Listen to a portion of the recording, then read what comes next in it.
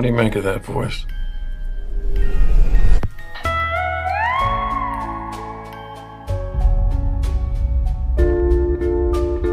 After everything we've seen, there isn't much that rattles either of us anymore. But this one still haunts me.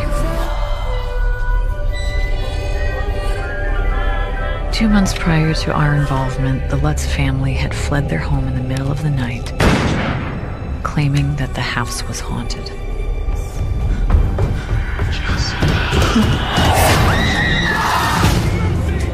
The church had reached out to us for help.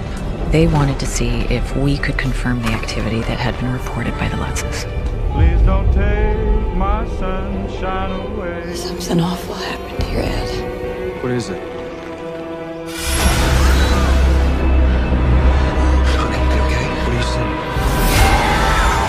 We don't run from whatever things. Lorraine sees, feels, touches, it takes a toll on her.